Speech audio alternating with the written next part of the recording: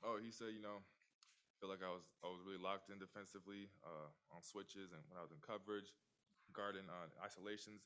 Felt that I did a really good job and that I was one of my best defensive performances. So yeah, definitely. I think every game I feel more comfortable and confident and understanding what I got to do and where I need to be. And I think that it's only gonna get better from here.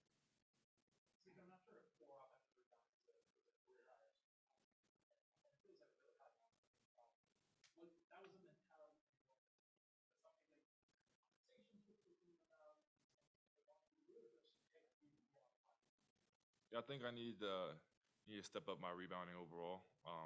I think that when I'm on the glass, it's puts pressure on them, and it's also easy baskets too. So I think it's just a good thing to do, and I think that I'm just gonna keep continuing to do that.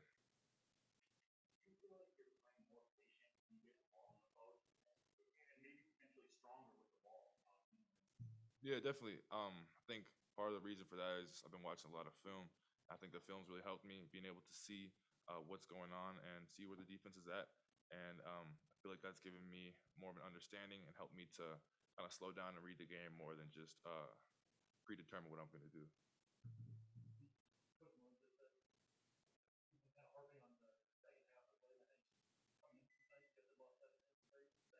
Yeah.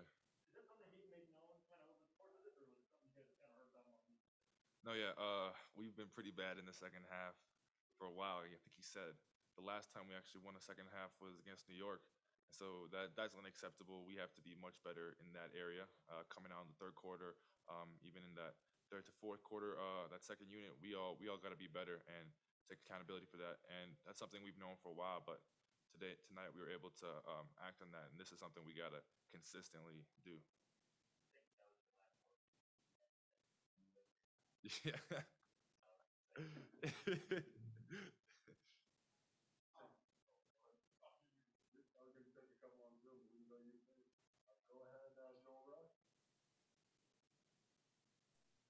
Hey Zeke, you were really effective tonight around the rim and also from the 3 point line. Is it a challenge to kind of just figure out, where to position yourself on the court and where to kind of make yourself the most effective?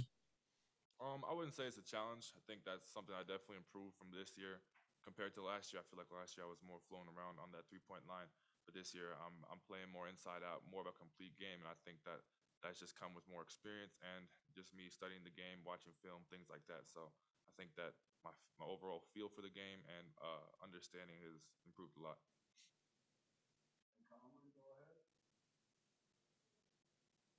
Hi, Zeke.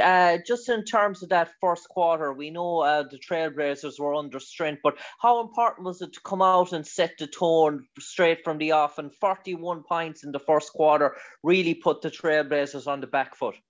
Yeah, no, that first quarter was really important for us because games like these can really sneak up on you. You can come out slow. You can really take a team for granted because they don't maybe not have their best players. But we knew that we had to come out and really set the tone early on and not relax, not be complacent. And I think that that first quarter really helped us and jump started us for the rest of the game.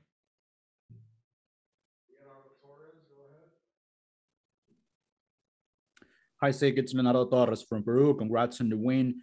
Sig, what was the mindset of second unit tonight, especially with Facu leading the way with 12 assists?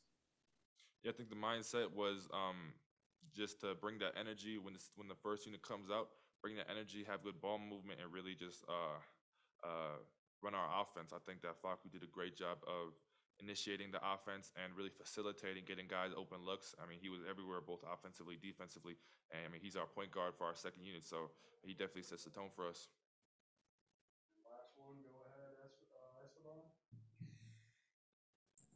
Hi, Sid.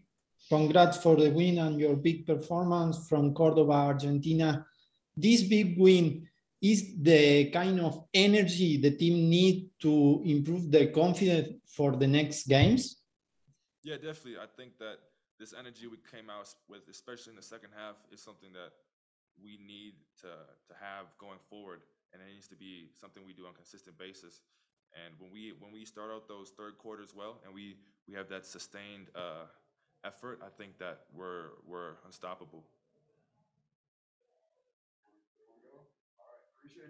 Thanks, guys.